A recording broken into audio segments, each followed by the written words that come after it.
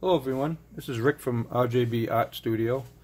In continuation of my barnyard animal art theme, I'm going to be drawing a cow. I already did this horse earlier, and the next one up is going to be a cow. So that's what I'm going to do here, and I'm going to get started on that.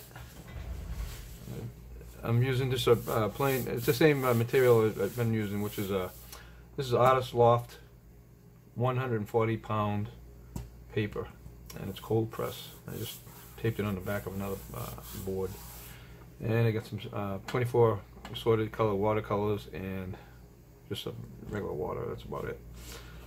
So I'm going to just do these. I'm going to start it off with a nice little sketch. It's going to be a standard, funny looking cow, I guess.